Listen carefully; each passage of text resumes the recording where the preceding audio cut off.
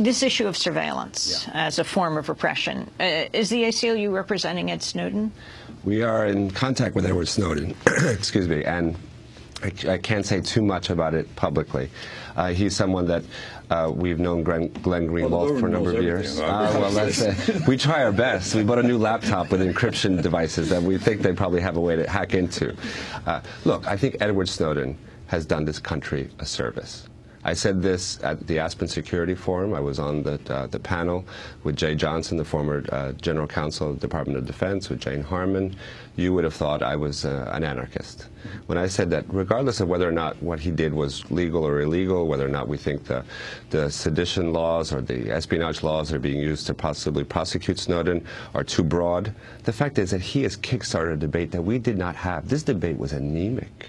Everyone was asleep at the switch. Well, the Obama administration absolutely denied, to the point of Clapper perjuring himself before Congress, saying they weren't spying on Americans. Data on Americans. And only when the documents, the actual documents, were presented. So the Obama administration encourages people to get the documents and show them, were they forced to back off. And if we had had this revelation of the NSA programs, the PRISM, the Section 702 program through the Patriot Act, if this had occurred under the George Bush administration, there would be such an outcry among your viewers, among our members, among the general public.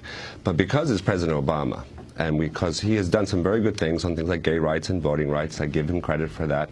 But because these policies and programs have been announced under his presidency, people begin to accept them a little bit more. And they're even more pernicious because as they get established under this presidency, this power of surveillance, to be able to track the phone calls of all people in America, incoming and outgoing, how long your phone call, who you receive a phone call from, who you make a phone call to, metadata is very personal, identifiable information. You can learn a lot about a person from, quote, metadata. The questions about being able to track the emails that we send from here overseas. Who do we have as president in 2 years?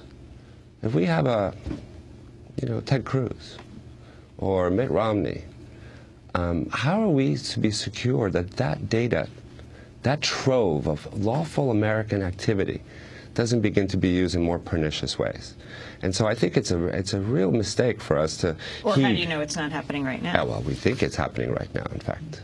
So, Sam, I'm interested. The revelations of Snowden and the extensive, the massive amount of surveillance, not only within the U.S. but in other countries by the NSA. What's been the impact in places like Egypt of these revelations? There is a huge, of course, spillover effect. I mean, you see it most prominently in places like Brazil, of course, because it turns out that some of the surveillance particularly targeted the president and some of her communication as well as businesses. But we also see it in the UK because of the revelation about the collaboration, the sharing of this information with Israel. It has prompted multiple lawsuits that are seeking some clarity. But it's also important to note that it has pushed some of the telecommunication and internet providers to have at least some more transparency. They have all gone public. So now, for instance, we know how many requests Facebook and Twitter and others received from the Egyptian government in the last 6 months, how many of them were actually accepted, but we don't know which accounts, of course, were monitored and which information was provided to the Egyptian government. It's important to note that before the Snowden revelations, this is something that we have all been concerned about.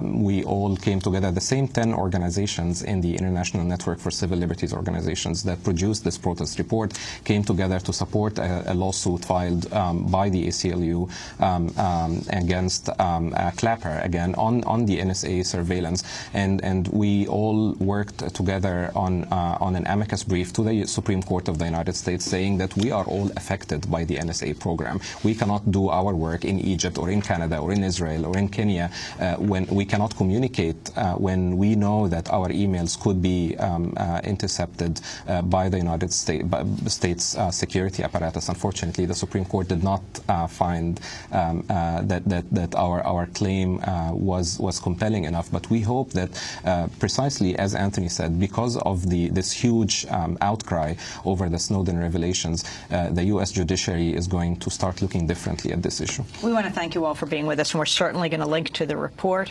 We want to thank Abby Deshman of the Canadian Civil Liberties Association, Hassan Bagat, Egyptian Initiative for Personal Rights, and Anthony Romero, head of the American Civil Liberties Union. This is Democracy Now!, democracynow.org, the War and Peace Report.